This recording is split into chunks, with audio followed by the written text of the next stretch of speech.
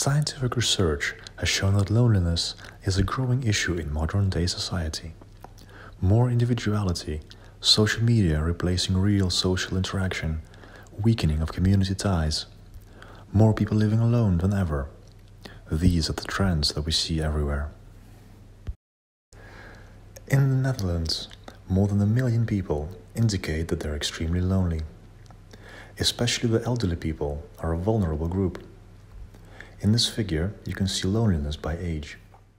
This study was conducted in 2016 by the Dutch National Institute for Public Health and the Environment.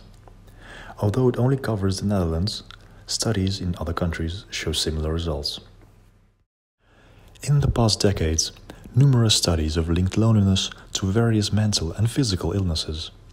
For example, dementia, heart disease, and depression. Through this SAS Hackathon, we at PW Consulting aim to reduce social loneliness. By strengthening social connections and reducing loneliness, we intend to improve mental and physical health and contribute to a sustainable community. What if we could make it easier for lonely people to reach out to others, to have a coffee and a chat, or simply go for a walk? And not in a few weeks, but tomorrow. What if we could make it easier to volunteer? No long-term commitments or weekly obligations, but whenever you choose. What if we could connect the preferences of both parties using an algorithm and make it easily accessible through an app? And so we did. Our team created an application to help reduce social loneliness.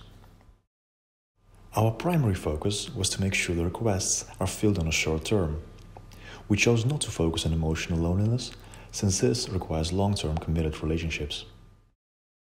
So, with our application, made using SaaS-AML, elderly people can easily request company. Volunteers can register when they're available to meet someone, and our matching algorithm optimizes supply and demand. Thanks for watching this introduction.